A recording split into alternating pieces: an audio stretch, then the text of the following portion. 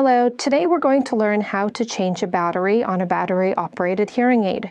For this example, I'm going to be using a custom hearing aid, but the instructions apply to all battery-operated hearing aids. When looking for hearing aid batteries, there are 4 different kinds of batteries. The smallest is going to be your size 10, and those are always going to have yellow on the packaging.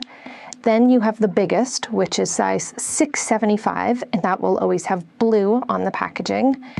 You have a size 312, which is the most common hearing aid battery size, and it has brown on the packaging. And then you have size 13, which has orange packaging.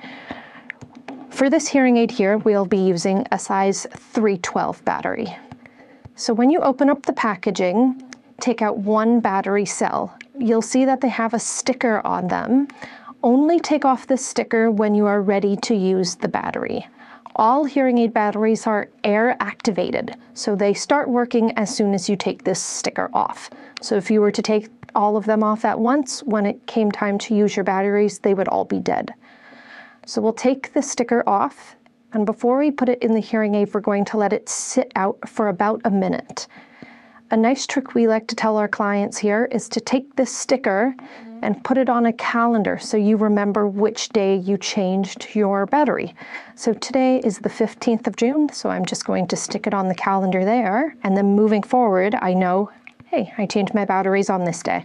So after letting the battery sit out for about a minute, we're going to grab our hearing aid and open up the battery door.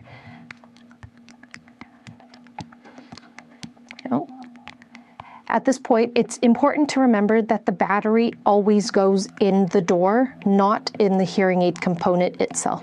So we're not going to squeeze it in that little slot there.